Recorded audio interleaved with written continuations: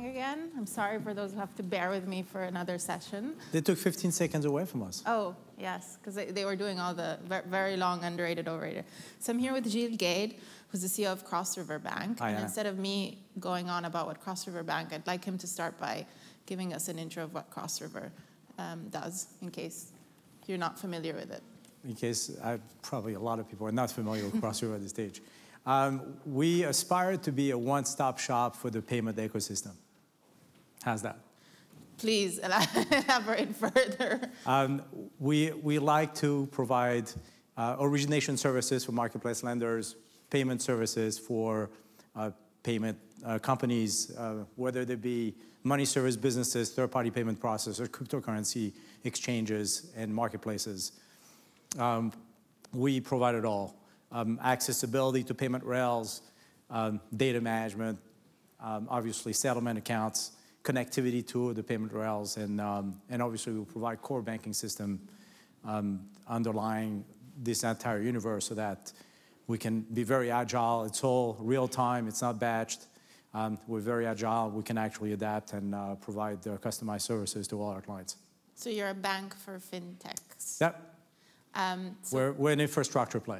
Yeah. Yes. So what role do you see yourself, what role are you playing now, and do you see yourself playing in the future sort of fintech ecosystem? So the role we're playing now is really bank as a service. So it's very fragmented. So in other words, somebody comes to us and says, we'd like an origination platform. So we have 16 marketplace lenders as clients, some of which you may have heard of, like Affirm, like Upstart, like Marlet, just Rocket Loans, to name a few. We originate roughly between $900 and $1 billion of loans on a monthly basis, which average loan size is about $2,500. So, think of it as anywhere between 500 to 600,000 loans monthly. So some just come for that, and then others come like Coinbase, for example, on the payment side. We provide ACH services, push to card, real-time account creation, virtual accounts, potentially debit card origination, all real-time, all virtual, if they so choose. So right now, it's been very fragmented, like I mentioned, bank as a service. And then it's important to think that we're a bank. So that means that you don't need to be approved by us as bank as a service provider, and then you have to still seek for a bank to do all the transactions. You don't have to be approved of that. It's one-stop shop. It's all integrated. And then I would say in the future, we'd like to be there for all those who have greater aspirations, whether it be lenders becoming payment companies becoming lenders, and us sitting in the middle and creating this closed loop of money exchange just to do three things. Number one, reduce cost, increase efficiencies, and decrease latency. Do you think more banks will sort of be like you going forward? Unintentionally, they'll end up being the sort of rails and the plumbing and not the front end? So I think a lot of banks will try.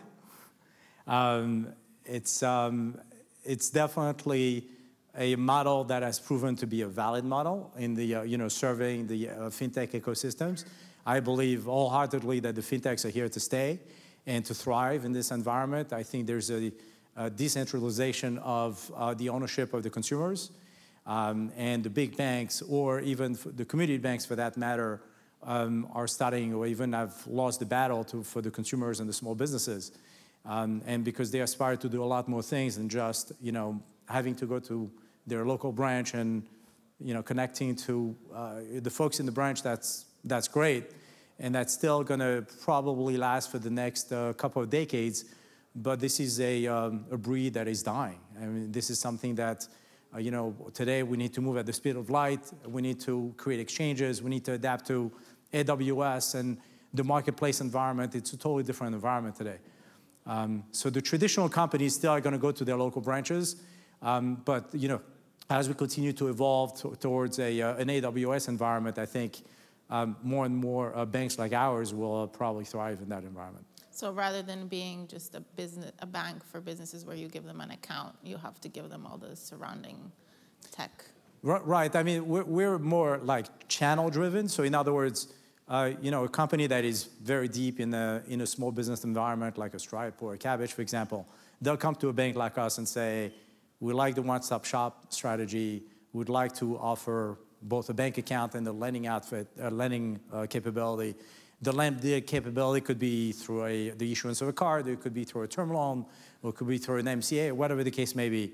We just want to be able to offer that fully integrated in a closed loop with very little technology lift. Everything is API-based and fairly easy to integrate. Do you think it's feasible to become you if you're already a bank, or that you have to be built from scratch to do what you're doing? In other ways, how do you make the business model work or shift to this type of business model? So I think it's very difficult for a bank as a service provider that is not a bank to provide the underlying core. The core is the most complicated piece of the puzzle here. So you have like 3 layers of technology. You have the core processor, you have the middleware, and then you have the front end, right? You can develop any front end you want, sell it on a white label basis. That's a lift that is, I wouldn't say trivial, but this is something that is done over and over, whether it's a wealth management company, or it's a robo-advisor, or it's a challenger bank. So these are, they're prevalent in the marketplace. The core providers, you don't see that many that are providing the bank integrated with a core provider offering.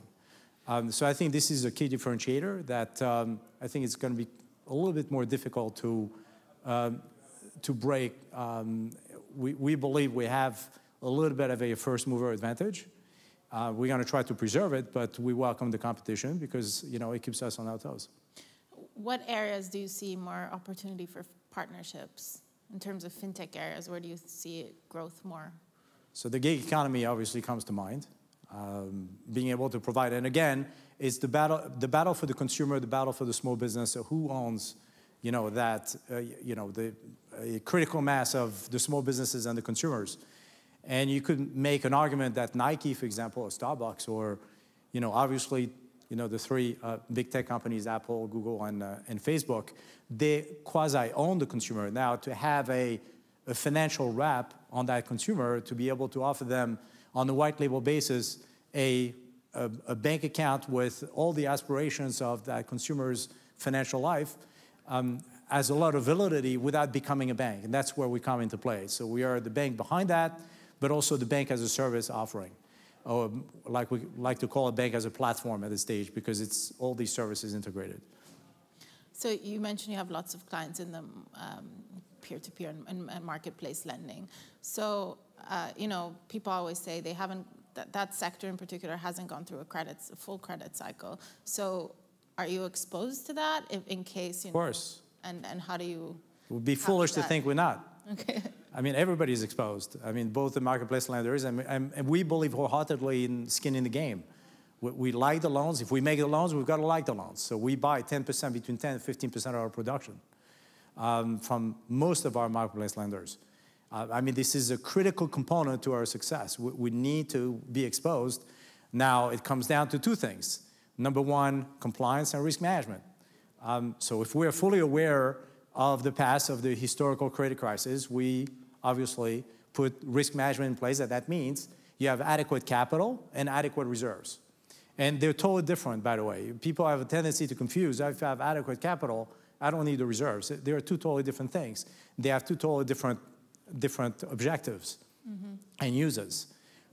For compliance misgiving, for example, because we are exposed to our 16 clients, if they are on the front line and doing something, we're here to check and to verify, obviously. But if they're here and they're doing something egregious to the consumers, we've got to be with the last line of defense. And the FDIC is going to come after us. And we have to be ready for that. So that's the reason why we have to have adequate capital. Now, for the loans that we're holding on balance sheet, right? So for that, we need to have adequate reserves, to put some money for the rainy days, because we believe ultimately, the party is going to be over at some point. We got to be ready for it. So what's your general set? I'm not asking you to comment specifically on your clients, but just generally on marketplace lending. If there is, there's now more concerns about a downturn. Do you see it shaky? Do you think people are underestimating how solid they are, maybe, or? No, I think it's a totally different environment. I think the marketplace loan in general is not as exposed as, you know, the CDOs that were around the mortgage-backed securities. I mean, I believe it's a safer environment. We're fully aware of, you know, potentially the risk inherent to a securitization or to a loan program that is on a forward flow basis.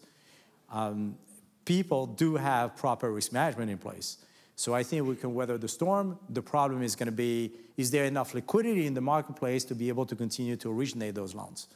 And the same reason why the HELOC market went out, that created the opportunity for the marketplace lenders to come in. So we saw that in the midst of a credit crisis, we are a revitalization of a lending activity, right? That was exactly in the middle of that credit crisis that this occurred. So there's no reason to believe that this can happen again. So in other words, there are the ones that are going to be hurt very badly, and they're the ones that are prepared for that, and through, like I mentioned, like adequate capital and risk management procedures. So you mentioned you also work with Coinbase, and you know one of the challenges that crypto companies have is it's very hard for them to find banking partners or even just bank accounts. So does it mean less so today? It's a lot easier today. I mean, are you banking Coinbase because it's Coinbase, or are you open for crypto? What was no? We started when Coinbase was a small company. We started about 4.5 years ago, because, like you said, nobody else wanted to bank Coinbase at the time. So we were very fortunate to be introduced by one of our investors, by Andreessen Horowitz, and we said we're very interested. We did a white paper on it. I think that's the approach, though. It's like, do they have adequate policies, procedures, risk assessments in place? Do they understand? Do they have a DNA of compliance? And do they have the right staff to be able to evaluate that compliance module? So once they have this, so it makes us feel a lot more comfortable. And then there's no reason why the regulators wouldn't, you know, jump on the bandwagon and help us regulate that industry. We've been a big proponent of that, and that has worked for the past 4.5 years with the FDIC. There's no reason to believe that, you know, a new entrant or a new technology is not going to meet the same fate, provided there is a bank out there that is prepared to take the risk to challenge, you know, the frontiers of regulations. That's the reason why we've been very fortunate over the past 4.5 years in the crypto space, and I would say over the past 8 years in the marketplace lending space, is precisely because we challenged the frontiers, we challenged the status quo. We were not satisfied with, can't do it, sorry, it's never been done. Well, it's about time that it gets done. So, you know, they're gonna need a bank, would like to be that bank, and if it puts us out of business, at least we tried. Okay, all right. So, yeah. Maybe not the same thing you would hear from the CEO of another bank, definitely different.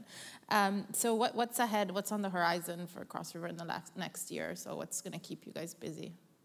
So we love the space, obviously. We would like to create this closed loop environment. The technology is there, now it's a matter of starting to convince people to become this platform, this AWS of banking. So in other words, you have a slew of payment companies on one side and then lenders on the other side. Now you come in, you're a new entrant, and it could be like a reverse referral. So for us to go to a Stripe and saying, we have this great company, they have great aspirations, they became a client of ours, they're not a client of yours.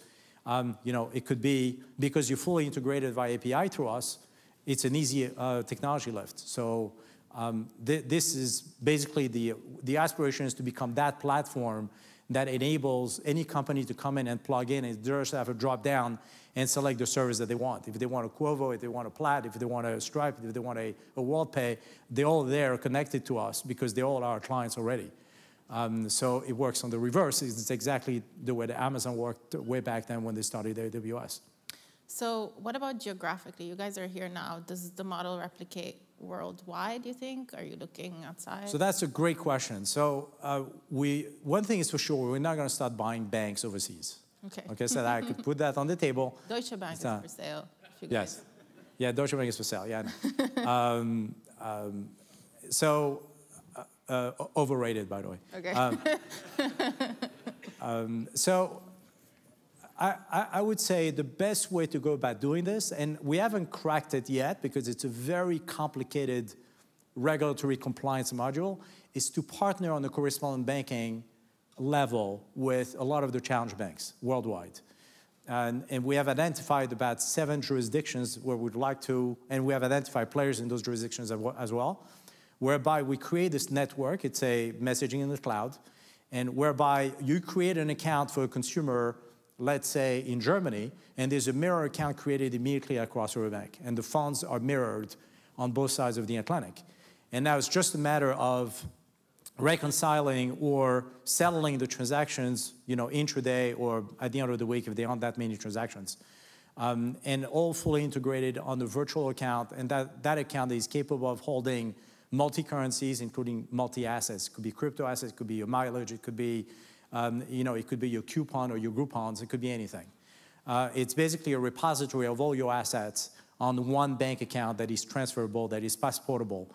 And the technology complication is twofold. Number one is we need to integrate those, international banks into one. And number two, then that's through, onboarding KYC, but also the compliance, the AML, is it has to have like a global AML capabilities that takes the stringencies of all the jurisdictions. And it has to be automated. So we've been working on this for the past couple of years. It's a pretty exciting endeavor. We'll see if we can, execute on that strategy, but we're putting everything in our camp to be able to execute on that. What are the challenges on data privacy around that? Like the different fragmentation of rules around, because when you speak to incumbent banks and you say, hey, I'm your client in the UK, I moved here, you have no idea who I am, why do you have to KYC me again? A lot of the reason is because, So we don't. So the premise is that once they're KYC'd by our challenger bank correspondent, they automatically KYC'd by us.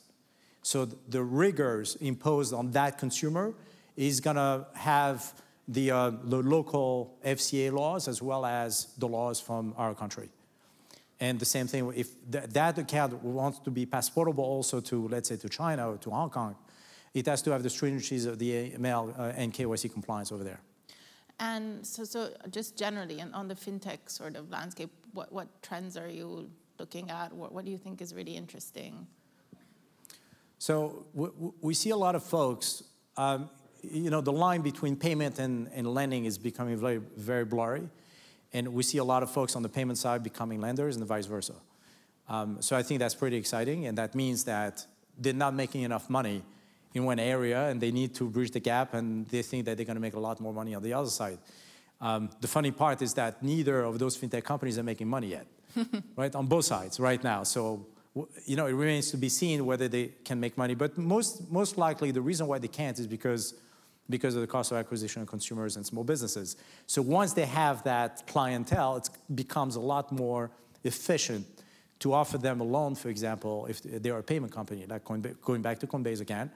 I think it would be fairly easy for them to offer a margin lending facility to the 23 million consumers buying cryptocurrencies. So that's just an example to mention. And what's the biggest, before we do the overrated, underrated, what are the biggest risks for the industry, you think? What is your biggest concern? I think regulatory alignment. I think the world is doing a pretty good job. I think in the United States we're still lagging behind. The main reason is because we're composed as a bank with 12 regulators. I mean, I stopped counting at 12. There were probably a lot more. And that's just at the federal level. And then you have 50 states also. So, and each state wants to have, a say on how the regulatory compliance is going to play out for the fintech world. So there are a lot of misconceptions about protection of consumers. Misconceptions such as, well, every single NPL has got to be a payday lender. And they've all got to abuse the consumers to death. There's nothing could be further from the truth. It just takes a very long time to educate the regulators, particularly the state regulators, that this is not the case. And you need to start compartmentalize, the businesses in silos and understand them better. So we're not there yet. I don't think we bridged that gap yet with our regulators. But we have a seat at the table. We're, through our government affairs office, and I think it's important for all of us collectively to, join forces and try to convince the regulators that this is the right way to go. All right, so time for the overrated, underrated. First one, open banking. Overrated or underrated? Overrated. Why? That's not fair. Okay. Well, I'm just going to give up. So let me qualify the answer. So small o, small b or capital B. In Europe, it's all capitals. Here in the US, it's small o, small b. So that's why it's underrated. In the United States, overrated. Over there, it's more underrated. What about incumbent banks? Overrated. Blockchain. Overrated. Bank charters. Underrated. Fintech regulation. Severely underrated. Amazon. How could you ask a question like this? I don't know. I wasn't. Could they be? They just gave me the paper. Who do I complain to? Customer service. Room, yeah. Please help me out. Overrated. Okay, so I've got to say something. I don't know what to say, to be honest with you. All right. Something controversial. Thank you. This was Thank you fun. very much, Anna. Thank you, guys. The next moderator is Penny Crossman from American Banker.